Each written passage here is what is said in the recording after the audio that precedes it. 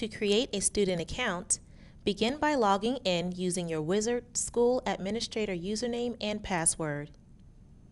Then, select the Admin link in the top right corner of the screen to view your administrative menu options. Click the top link, Manage Student Users, and then click on the Create Wizard Users button. A list of students in your school that do not have a Wizard account will appear. You can sort the list of students by selecting any of the categories listed in the blue bar. Then, select the Create link to the left of the student's name.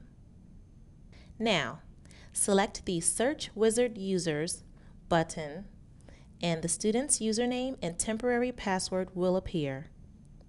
Select the Print link to the right of the student's information to print and provide the student with their credentials, which they may use to log in and reset a new secure password.